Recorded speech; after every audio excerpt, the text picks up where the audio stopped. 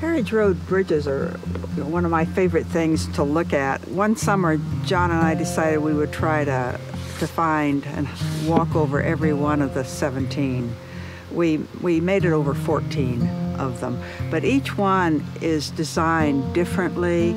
Some go over streams, some go over other carriage roads. Some are deep in the park, some are very easily accessible, like the Bubble Pond Bridge. This used to be part of the Park Loop Road, I think, and then they rerouted the road. And when was this built? 29? This was in 2028. 28.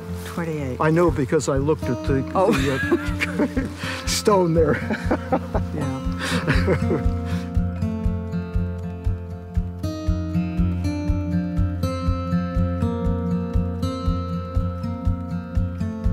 It's kind of interesting to try to put your mind back in the early part of the 20th century where these really wealthy industrialists had a concept of using their money for philanthropic means and creating this park for the nation. It's really an interesting juxtaposition of earning a lot of money in the cities and then spending it to create this park. Yeah.